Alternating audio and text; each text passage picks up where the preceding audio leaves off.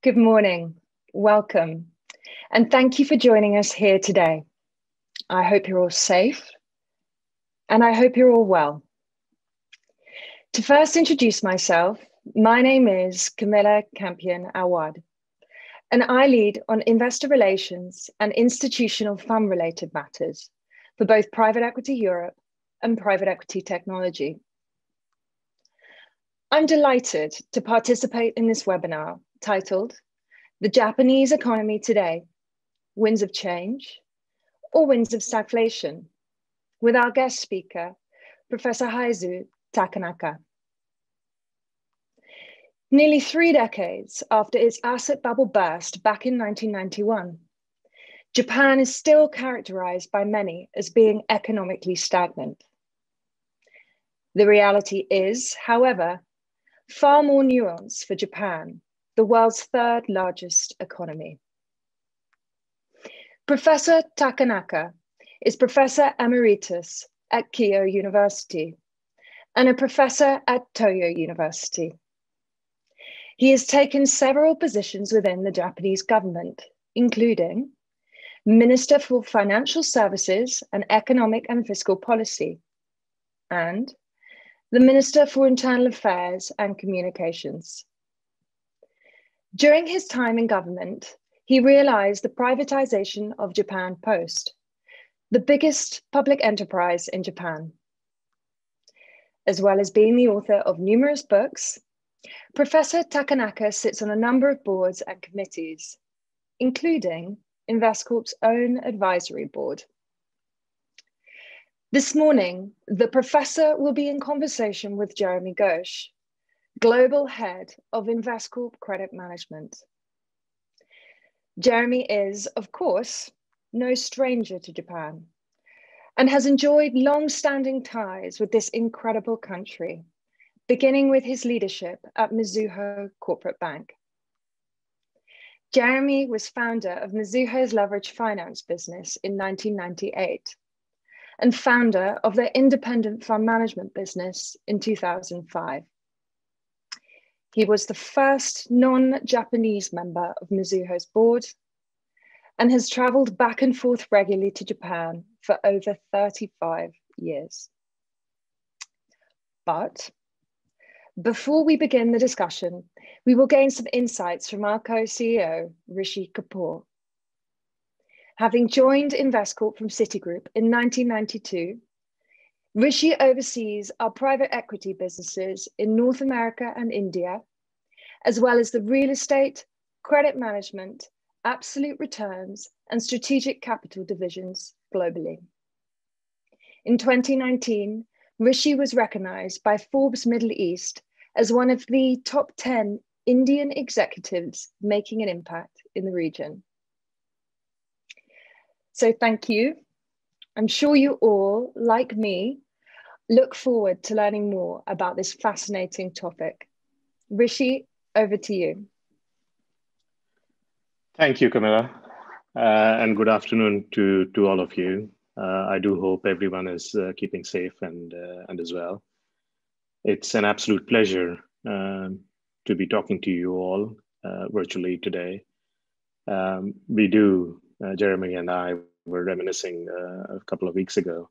We do miss our opportunities to come down to Tokyo once in a while and be together with you in person. And fingers crossed, that day will come again soon. But for today, we'll try and work with the technology that we have available to us. I'm just going to take a couple of minutes, no more than 4 or 5 minutes, to give you a brief idea of what Investcorp is. If you think about Investcorp, think of us as a global, mid-market focused alternatives manager that has been around for 40 years, very dedicated and very committed to our core competence around the mid-market, and absolutely committed to our corporate purpose, which is to enrich the lives of future generations. We have been global since day one, not just in our reach and our footprint, but also in our outlook. If you look at the footprint of Investcorp today, it's about 450 people spread out over 12 offices, spanning all three major continents, North America, Europe, as well as Asia. In North America, we have offices. Our biggest office, in fact, globally is in New York. In Europe, we are present in both Luxembourg as well as in London, of course, in the Middle East. And then more recently, we have established quite a sizable toehold in Asia, in India, in Singapore, and recently in Beijing, China, and hopefully soon to be added Tokyo. That group of 450 people represents 44 nationalities. And you immediately get a sense for the diversity that Investcorp brings to the table. That's what I meant earlier. We are a global firm looking to bring a truly local flavor and be close to our investors. That is our main constituency. We manage just a little over $33 billion in aggregate assets today on behalf of our clients across four major alternative asset classes. Private equity, where we have been investing in mid-market businesses all the way back to 1982. We have invested in over 200 companies over this period of time, deployed more than $44 billion of capital. There are 63 companies that we own in our portfolio today. And our focus since the beginning within the mid-market has been on leverage buyouts, growth capital. Recently, we've added a capability around strategic capital as well as infrastructure. And within the overall industry landscape, our focus sectors lately in particular have been around tech-enabled businesses, understandably, and business services. The second business that we are present in, and we have been present in almost all the way back to our very beginnings, back to 1982, is real estate. And within real estate, today we are active in the US, in Europe, and in India. We invest predominantly in income-generating properties with high levels of occupancy, where a big focus of the return is on cash yield. In the US in particular, we have consistently been amongst the top 5 cross-border foreign investors in US real estate over the last 10 years or so. So which is a very, very important, significant brand for us.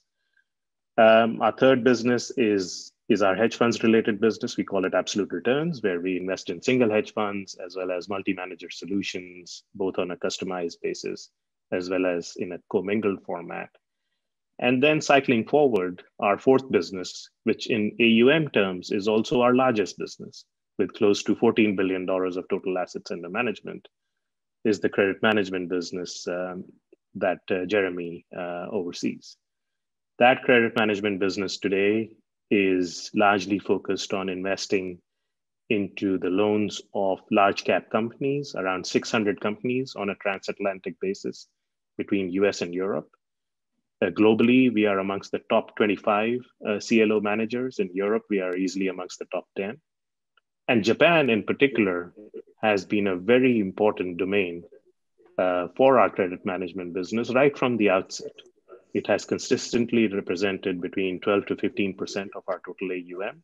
But more importantly, Japanese institutions have blue chip names amongst the Japanese institutional landscape, have been consistent investors in our CLOs, in the AAA tranches in particular, which is evidence of the position, the regard that we have the fortune of being beneficiaries of in the market in Japan. So with that brief introduction to Investcorp, let me not be the guy that stands between you and the interesting insights we are all looking forward to hearing from Takenaka-san, and hand it over to Jeremy and the ensuing conversation he will have with Takenaka-san. Thank you. Thank you very much, Rishi. Good afternoon, good evening to all, and welcome to our webinar. Professor Takenaka, it's an honor and a pleasure to be able to have this opportunity to be able to speak with you today. So let's kick off the dialogue. We've seen a spike in infection cases in Japan recently. How do you think the government led by Prime Minister Suga is coping with COVID-19? And when do you really think that Japan is going to be able to get out of this tunnel? Well, thank you very much, Jeremy, for raising a very important question at the beginning of this webinar. But anyway, I'd like to say thank you very much to all the people whose effort made this webinar possible. Well, COVID-19, this is a very serious issue also in Japan. However, generally speaking, maybe you understand that not only in Japan, but also in most Asian countries, the death ratio to the total population is extremely low compared with the United States and some European countries. Death ratio in Japan is about maybe 3% of that of the United States. US death ratio is about 33 or 35 times of that of Japan. So under such circumstances, of course, the number of infected is increasing. And so based upon that reality, Prime Minister Suga dispatched the declaration of emergency at the beginning of this month. But a more important issue for Japan is not infection itself, but how to provide the medical services. Well, we have a huge, very rich medical resources. However, at this moment, only 3% of the total hospital beds are allocated for COVID-19 infected. So now the government is improving this kind of situation. So this is an important process to fight against COVID-19 crisis. Under that situation, I believe gradually the people, the sentiment, people's concern on the worry on the COVID-19 will decline. But still, since even from the viewpoint of the medical specialist, COVID-19, coronavirus is a very unknown virus. So we cannot expect exactly when we can conquer this kind of situation. But anyway, toward the vaccination will start maybe at the end of next month. So I believe towards the springtime, the situation will be calmed down, and also economic activity will come back gradually along with that. This is my observation. It's quite incredible, Takenaka-san, and it's Japan is awe. Everybody is in awe of Japan, given the aging population, given the density of the population. However, Japan has managed very successfully, to keep the spread of this disease at a very low level. And even more incredible, it seems, is your mortality rate that has been so low. Let me move on to the economy of Japan. It's a highly developed free market economy. It's the third largest in the world by nominal GDP, the fourth largest by purchasing power parity, and of course, the second largest in the developed economies. How did this pandemic affect the Japanese economic growth prospects? And how you are seeing the forecast for 2021 and beyond?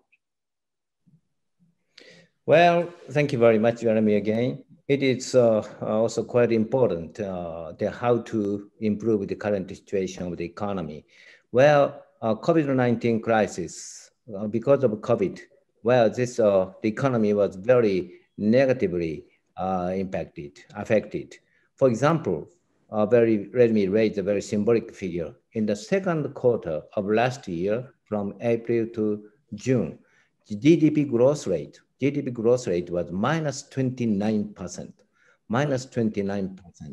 At that time, US growth rate, American growth rate was also minus 30% or so. So we are in a very similar way affected in a negative way.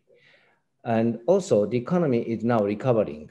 at this moment, according to the formal statement of the Cabinet Office of the government. The economy is slowly but steadily recovering. But the situation, the absolute level of economic activity is still not high enough. So we need more improvement. And under the COVID-19 declaration of emergency, the economy, I'm afraid, will show again the negative growth in the first quarter of this year. However, in the case of Japan, we can see some interesting phenomena. One is, while the rate of unemployment is still very low. Well, yes. And the second quarter last year, rate of unemployment increased a little bit, but only from 0.5% point, from 2.5 to 3%. At that time, in the United States, the rate of unemployment increased from 4% to 14%. Of course, it has been improved a little bit. However, based upon the Japanese very unique labor market system, and also Japanese government provided some grant to keep employment to the businesses.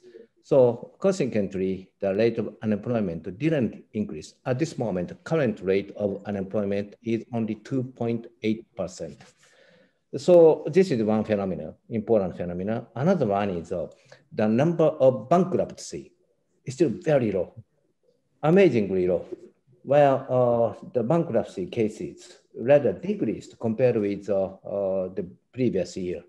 On the background of this, however, the business closing is now increasing, not bankruptcy, but they intentionally closes their businesses. So in this is indicating, of course, the economic situation is very serious. So we cannot be so optimistic about that.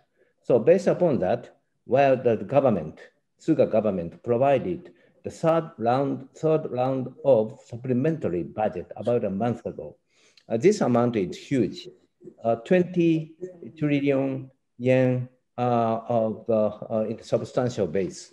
Well, at that time, we had 34 trillion yen of GDP gap, and the government expenditure will cover more than a half of this GDP gap. In that sense, Mr. Suga's macroeconomic management is really good.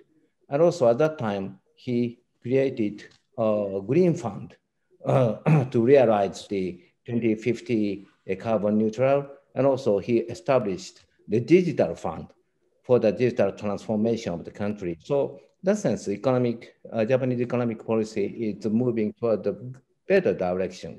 And according to the estimate of the Cabinet Office, the growth rate of 2021 fiscal year of the Japanese economy will be 4.0%. And even the private institutions, think tanks are expecting growth rate will be 3.5%, not so low. They are relatively optimistic. I am not very pessimistic, but I'm not so pessimistic. So we need some cautious optimism is needed. Right. But anyway, the Japanese economy is showing some steady recovery at this moment. That is very insightful indeed.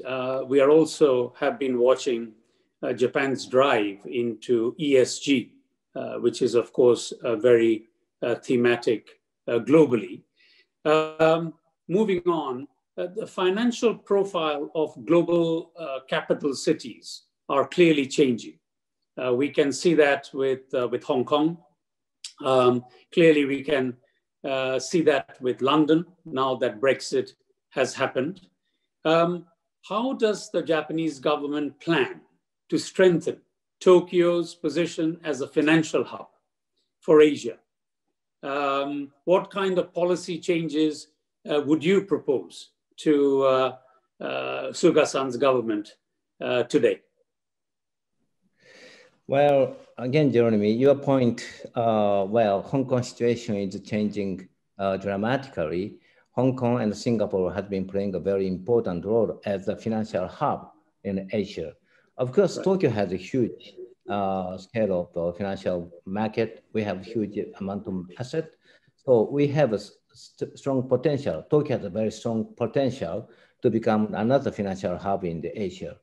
Well, Mori, there's a very unique research foundation, Mori Memorial Foundation. I am a head of that foundation, and this foundation had been publishing the global power city ranking. The first place is the London, the second place New York, third place Tokyo, and fourth place Paris, fifth place Singapore. And also Tokyo had a very strong economic power and also cultural power at the same time. However, regarding the function of the financial hub, in the case of Japan, as you know, tax rate is high compared with Hong Kong and Singapore. This is honestly one important obstacle. Still, the government is planning to reduce the rate of inheritance tax, not income tax at this moment, inheritance tax. So government well understand this defect and moving towards improving the situation. And also regarding the function financial hub, well, there could be several functions. Well, in the case of Japan or Tokyo, maybe we have a very strong potential, the asset management. And the financial service agency is going to focus this function. As for the foreign exchange trade, etc., well, Singapore has the strengths. But asset management, Tokyo will have a strong point. And financial service agency decided to accept all document in English. And the financial service agencies, the people who is in charge of asset management is supposed to discuss everything in English, etc. And combining this effort, well, Tokyo still have a very strong potential to become the financial hub in Asia. And also Tokyo Metropolitan Governor, Ms. Koike, is very eager to realize that. And so, well, we are moving in the right direction. Still, though we have one shortage, a high tax rate. But anyway, I really expect the government will take more drastic action regarding the tax policy. Absolutely. And we are seeing more and more discussion going on, Takenaka-san, with my peers, other fund managers and management companies regarding setting up in Tokyo, Japan. As Rishi mentioned earlier, we have a toehold in Singapore and in Mumbai, and we are actively considering doing the same to be in Tokyo and Japan in the foreseeable future. Let me move on to another interesting topic. This has been around from since when I started visiting Japan, which, as Camilla mentioned, 35 years ago, is the perennial question of aging population. And as you know well, Japan has been very strict with immigration, one of the strictest countries over the last 10, 20 years. And if you look at the demographics and the profile and the forecasts, Takenaka-san, you know better than anybody else, they look at a shrinking population. And more importantly, aging as a percentage of population is getting higher and higher. How is the government planning to deal with this issue that has been around for so long? Any new plans under PM Suga-san? Well, demographic trend is a very serious problem for Japan. The total population of Japan already started declining about 10 years ago or so. And working age population declining pace is much faster than that. And so the Japanese industries, companies have been suffering from labor shortage for the past several years. Under such circumstances, Abe government, former government, decided to Yes. accept some foreign labor. And this is advancing, of course. At this moment, because of the COVID-19 crisis, this process is stopped. However, beyond that, maybe Japanese government, especially the Suga government, will be relatively eager to accept foreign labor. This is quite true. At the same time, now the labor participation ratio for women, labor participation ratio for senior people, this has been increasing a lot.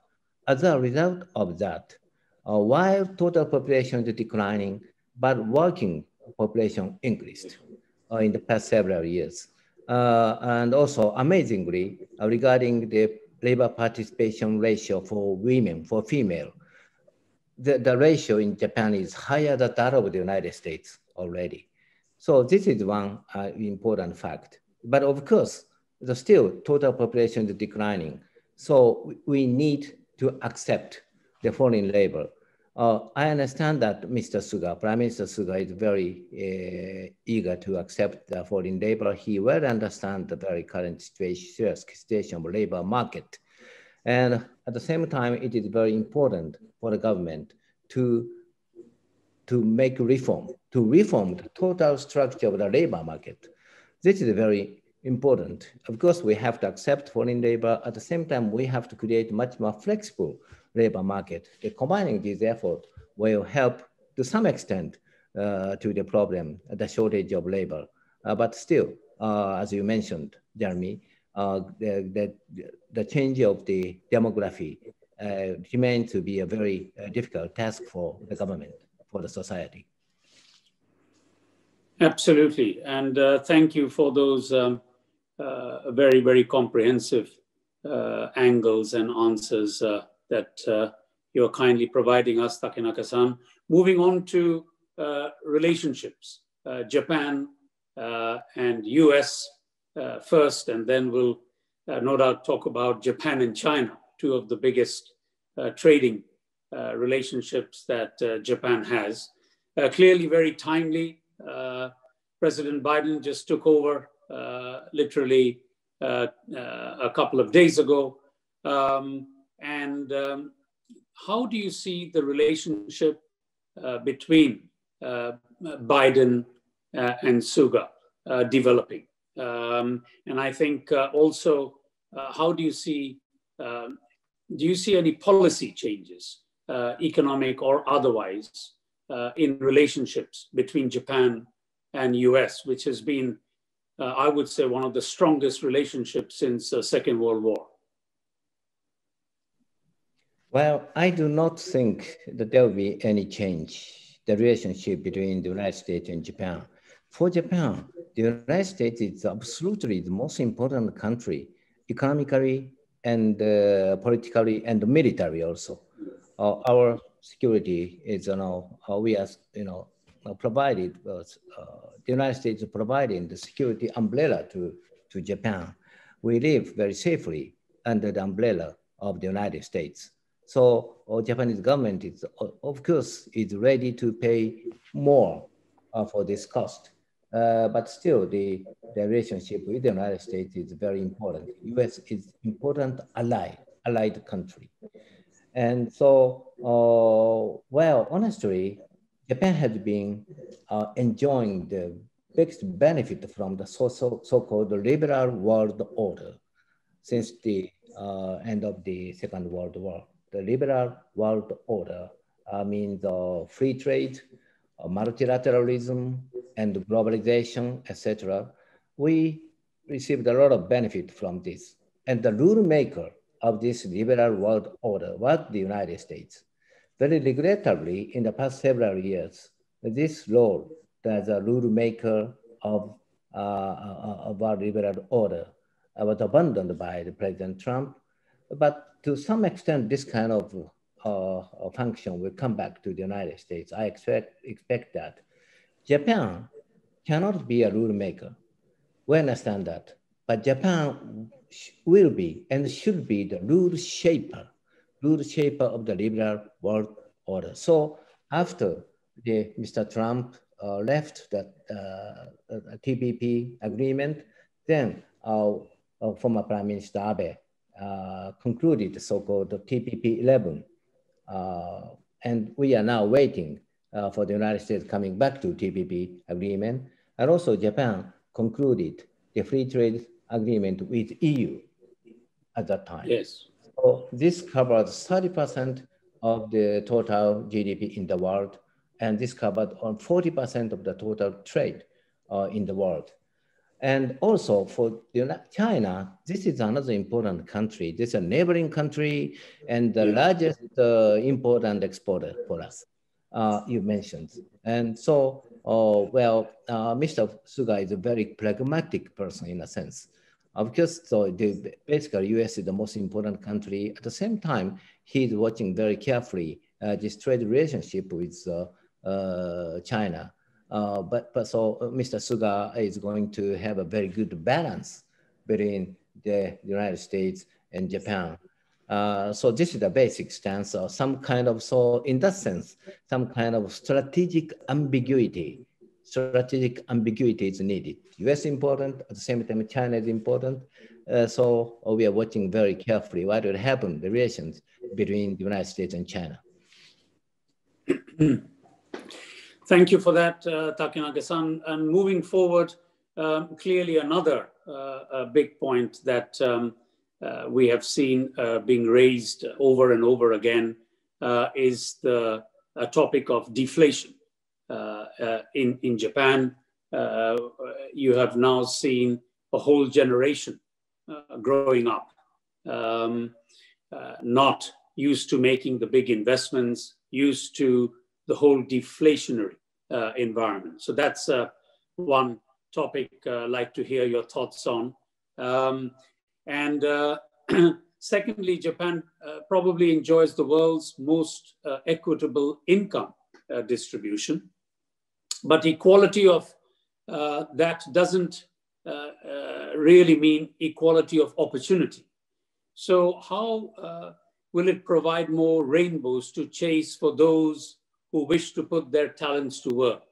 And do you see a change, Takenaka-san, in terms of more entrepreneurs like Son-san emerge in the Japanese society? Well, first of all, deflation.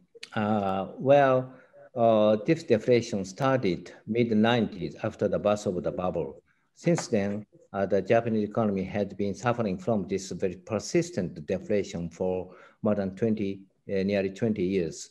But at the beginning of the Abe administration, new governor of Bank of Japan was nominated, Mr. Kuroda, and he had very bold monetary expansion. As a result of that, CPI, growth rate, increasing rate, consumer price index increasing rate is not negative. Now it is positive. Inflation target is 2% positive. Still, the reality is far from the target, but this is not negative. So to some extent, this anti-deflation policy is working well. This is the first point. Of course, the choice of the central bank is not very difficult. I'm very much sympathized with Mr. Kuroda, Governor Kuroda, but maybe he will continue the current policy. And you pointed the income distribution and equality as a result, but equality in opportunity is much more important. I completely agree with you. Well, still in the field of politics, so-called vested interest group people has strong power politically. And some politicians are supporting that, and some bureaucrats are supporting that. This is called the iron triangle, vested interest group and some politicians and some bureaucrats. The iron triangle is still persistently existing in the Japanese politics. So Mr. Suga is a very right person to break this kind of iron triangle. At the very beginning, when he took office, he very clearly insisted this government will realize the deregulation. the deregulation means, well, government will provide any various kind of opportunity to newcomer. So I am now a member of the policy board named the Growth Strategy Council. In this council, we are very seriously discussing what kind of deregulation is needed. Of course, finally, political power is needed since vested interest group people have a very still strong political power. In that sense, the supporting ratio to Mr. Suga, supporting ratio of the public to the cabinet is very important. Regrettably, it's a little bit declining. However, the situation is not so unstable because the supporting ratio to the ruling party is still very high, and supporting ratio to the opposition party remains very low. So under such circumstances, I believe Prime Minister Suga will pursue deregulation, providing a huge opportunity to the newcomers. So this is a very basic stance of the current Suga government. And Takenaka-san, just continuing on that theme, is there anything more specific being done for the younger generation? And also clearly the falling birth rate is of course a big concern, not least the aging population that you had touched upon earlier. Is there anything specific being done to focus on those two critical areas? Well, honestly, this is a very difficult issue, how to support younger generations. Well, still, Japanese businesses have so-called lifetime employment seniority-based pay system. Some major companies still have seniority-based pay system. So compared with the senior generations, younger people's life is not so satisfactory. So, well, Prime Minister, and of course, he is very much concerned about that. But anyway, one theoretical answer will be the government will provide basic income system. I am personally proposing that. However, this is not easy to be realized politically. But in the future, at least, this kind of idea, basic income system, to provide at least at the bottom line of the standard of living is provided by the government. This kind of policy will be discussed sooner or later, I believe personally. And also providing the various kind of business opportunity to young people, but government is providing special economic zone system. As I mentioned, deregulation is not so easy politically. However, in this designated area, deregulation can be done in an advanced manner. We have already designated some special economic zone in Japan. Tokyo is included, Osaka is included. And so, well, making use of this kind of deregulation tool is also very beneficial, especially for young business people. I'm also expecting that young business and the very ambitious businessmen will make use of this kind of scheme, a special economic zone, to promote the deregulation. Takenaka-san, lastly from my side, I'm sure you will have some questions for me to answer, but lastly from my side, what is your global economic outlook, given that we have just come through one of the most difficult years known to mankind, and we are by no means out of the woods yet. How do you see the global outlook from where you're sitting? Well, just a year ago, around the end of January last year, we had this kind of discussion in Davos meeting. At that time, the leaders of the major countries and the leaders of international organizations have showed very optimistic view. The year 2020 economy will be really good. based upon the policy effort, etc., etc. However, this was not realized. So in that sense, we cannot be so optimistic about that. According to the estimate of IMF, as you know, the growth rate of 2020, the world growth rate was minus 4%. And 2021 will be positive 5%. So economy will come back. Of course, it depends on the vaccination process, how effective this vaccination will be.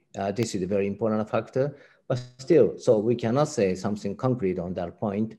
But a positive 5% growth of the world economy, this would be too optimistic, I'm afraid.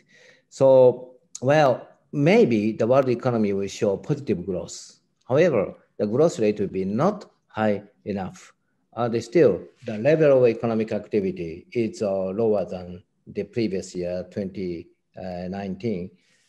So we should not be, we cannot be very pessimistic, but as I mentioned, some cautious optimism, maybe the world growth rate will be 2-3% level. And also, while China, under the state capitalism, China's growth rate will be very high compared with other capitalist countries. This is a very rough sketch of the global economy this year. That's very, very good to hear and very encouraging, Takenaka-san. At least a more positive global outlook is being forecast, I think, by the street as well, given we are seeing the rollout of vaccinations and so on. My sense is it's more likely to gather pace from second half of 2021 and beyond, not least because of the pent-up demand also in the various economies. Oh, may I raise one question, Jeremy, to you? Please go ahead. This is about the Biden administration of the United States. You have been looking at the situation of the United States and other countries very frankly, where there could be two opinions, very optimistic one, very pessimistic one. The pessimistic one is, well, he's now 78 years old. 4 years from now, his age will be 82. So second term presidency will be impossible. So he has only 4 years. However, in the last half of 4 years, he will suffer from so-called lame duck. So he will have only 2 years. But still, the management on the Congress will be not so easy. So under such circumstances, the Biden government will become very weak government. Also, in the case of President Trump, he was in a sense very amateur president. So from time to time, he surprised China. But Mr. Biden is a very orthodox politician. He's an insider of Washington, D.C. So Chinese leaders, most of them used to study in the United States now, and they well understand the Washington manner. Under such circumstances, China will have some attack to the United States by the administration in many ways. So this is a very pessimistic one. Another one is, no, Biden will become a very tough negotiator from the viewpoint of China, because in the case of Trump, Trump paid more attention on economy or money. So solution could be found in the money transaction. However, in the case of Mr. Biden, he's a real politician and diplomat. So he'll become a rather tough negotiator for the United States.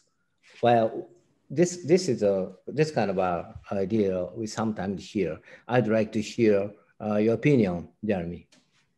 Sure. Takenaka-san, I'm more on the optimistic side. Simply because I think if you look at past democratic governments, and not least Biden and Janet Yellen has already talked about a very, very substantial stimulus package.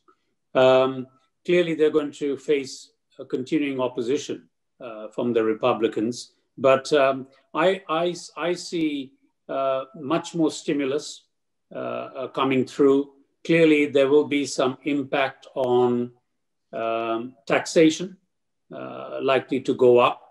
But for overall economy and also geopolitical wise, I see a much more neutral stance by the US administration. So as we all know, President Trump was very confrontational.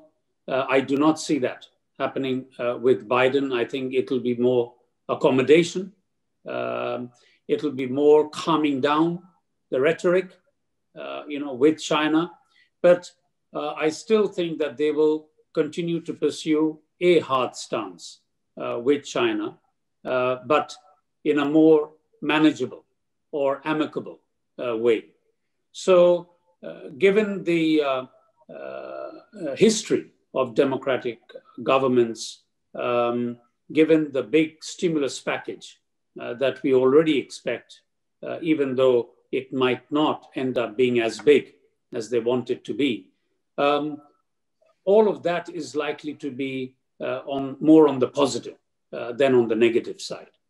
And again, I think from the perception of the world that we live in, Takenaka-san, which is the world of credit, credit markets continue to perform well and stable performance when there is excess of stimulus package, as we have really enjoyed for the last 10 years, frankly, ever since the start of the global financial crisis. So answering your question, in a summarized way, I'm more on the optimistic side going forward. Thank you, Jeremy. Thank you very much. Very persuasive, yes. Takenaka-san, I think we are running short on time, and I wanted to ask you a very few quick questions before we end off. What's your thinking on the prospects of the Olympics going ahead? Well, Prime Minister Suga is very eager to host Olympic, to realize Olympic, Paralympic game, of course. And this final decision will not made, not by the Japanese government. This should be made by International Olympic Committee, IOC. From the viewpoint of IOC, maybe they need the payment from the American TV companies. So the bottom line will be, well, to host the Olympic, Paralympic game, even without audience. So if so, this is televised. So the JOC, Japan Olympic Committee, Japanese Olympic Committee is considering various types of Olympics with full audience and only domestic audience and the no audience, etc., etc. So, but still, the Japanese government is very eager to host the Olympic, Paralympic game. And in Japan, domestically, so-called, what to say, how to say in English, Seika relay, how to say, Kim, how to say, Seika relay? Taking the flag, you mean? And flag, the fire, the torch, the chariot. Chariot. Yeah. Yes, this will start the end of March. The end of March. So before that, everything will be decided. So we have to wait for more 2 months or so. But before that, I really expect that the current declaration of emergency will be halted. And in about a month, the vaccination will start. So this is the basic scenario by the Japanese government. I believe so.